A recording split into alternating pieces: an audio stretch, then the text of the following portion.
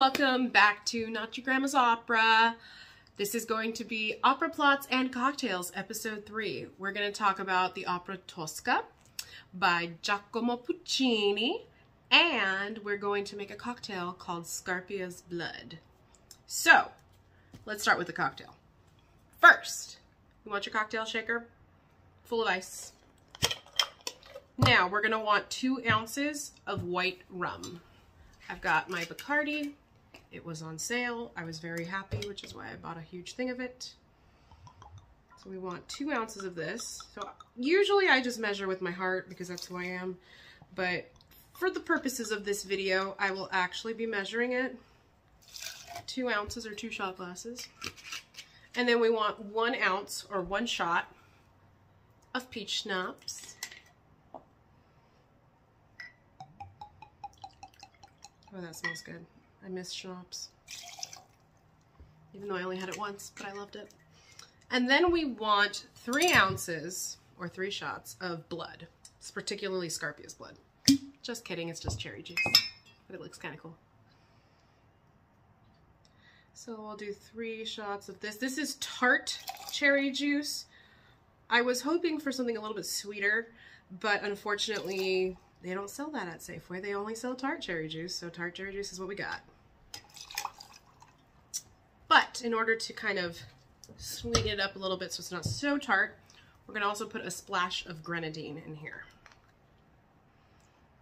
You can put as little as you like, as much as you like. If you don't want grenadine, that's fine too. So now we're going to shake it up.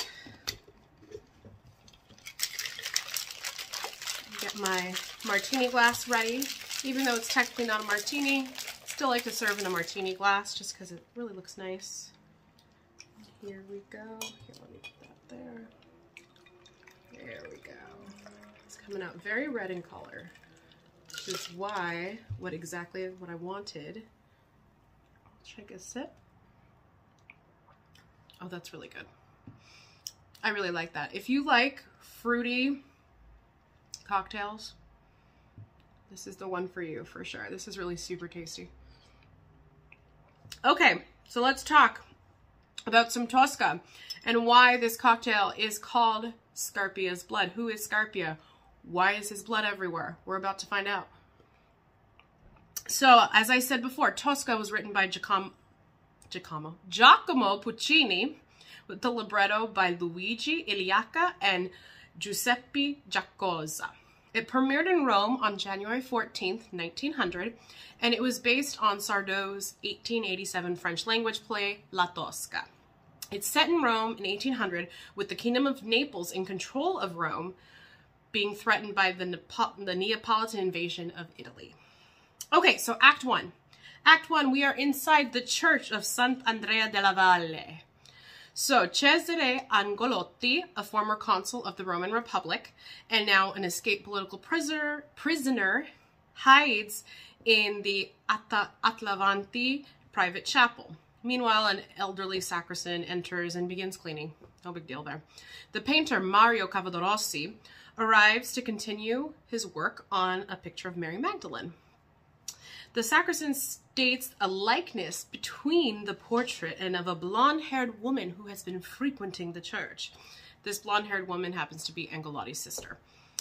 Cavadarossi describes the hidden harmony and contrast of his painting to his dark-haired beauty, the love of his life, the singer Flora Tosca. Sacristan is annoyed and leaves. Angolotti emerges and tells Cavadarossi that he has been pursued by the chief of police, Baron Scarpia. He's right here, Scarpia. Cavadarossi promises to help him that night. Tosca is then heard. She's coming to find Cavadarossi. So she enters and thinks that Cavadarossi has been talking to another woman. And then Cavadarossi, of course, reassures her she's the only one for him, blah, blah, blah. Then Tosca expresses jealousy over the woman in the painting because it's not her. Again, Cavadarossi says, don't worry, it's not about you. And so then she leaves. Angolotti reappears to discuss plans for escapes. Cavadarossi has also given him a basket of food at this point. So Cavadarossi then gives Angolotti the key to his villa and suggests that he hide in the garden there because nobody uses this garden, okay? So the sound of cannon mean that Angolotti's escape has been discovered. He and Cavadarossi hasten out of the church. Hasten. Is it the rum? It might be the rum. Anyway, sacristan re-enters with the choristers and they're celebrating that Napoleon has been defeated at Marengo. Celebration cease as Scarpia and his henchman, Spoletta, and some police arrive to look for Angolotti. Scarpia orders the church searched and finds the empty food basket and the Attavanti fan. Scarpia questions sacristan and learns that Cavadarossi has been there. Tosca arrives looking for Cavadarossi, and Scarpia arouses her jealousy by implying a relationship between Cavadarossi and Angolotti's sister. Scarpia shows her the fan, and she falls for the deceit and rushes to find Cavadarossi. Scarpia then sends Spoletta to follow her. He privately gloats that he will possess Tosca and execute Cavadarossi. A procession enters the church, and that's Act 1. It's, you know, gotta end with a nice big procession in church, right? Act 2. We're in Scarpia's apartment at the Palazzo Farnese. Scarpia sends Tosca a note to come to his apartment. Spoletta arrives, reporting that Angolotti remains at large, but Cavadarossi has been captured and is in questioning. Cavadarossi is brought in and interrogated just as Tosca's voice is heard singing a cantata elsewhere in the palazzo. She enters to see Cavadarossi being escorted out. Cavadarossi tells her not to say anything. Scarpia tells her that if she gives up Angolotti, she can save Cavadarossi's torture. And at first she does resist, but then she hears Cavadarossi being tortured. So she then gives up Angolotti. Scarpia orders the torture to cease and Cavadarossi is brought back in. I can't say this one for whatever reason, but I'm going to try. Schiarone, another agent, enters saying that there was an upset at Marengo and the French are still marching on Rome. So Napoleon's still coming. He actually wasn't defeated. So Cavadarossi gloats to Scarpia that his reign of terror will soon be at an end. This is enough for Cavadarossi to be considered guilty and is taken to be executed. Scarpia offers Tosca a bargain. If she gives herself to him, Cavadarossi will be freed. At first she refused, and then hears the drums for the execution.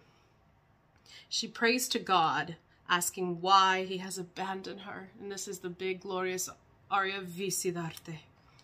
She tries to offer money. He won't take it.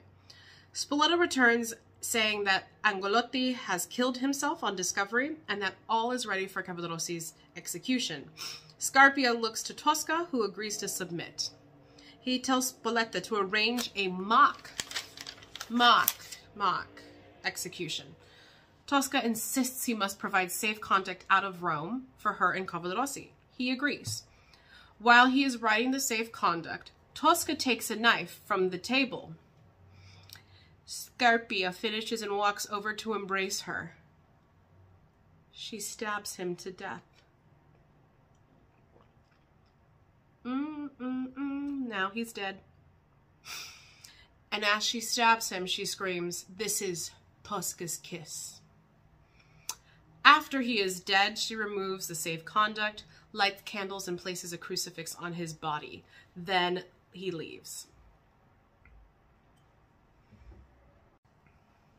Act 3. Now they are at the upper parts of the Castel Sant'Angelo. A shepherd boy is heard offstage singing as a church bell sounds for matins. Guards lead Cavadarossi and inform him he has 1 hour to live. He declines a priest, but asks to write Tosca. He begins to write, but is overwhelmed. Tosca enters and tells Cavadarossi of what happened. She tells him it's a sham and he must feign death, and then they can escape together. Cavadarossi is led away, and Tosca praises it for being so real. She runs to Cavadarossi only to find that Scarpia betrayed her, and Cavadarossi is dead. The bullets were in fact real.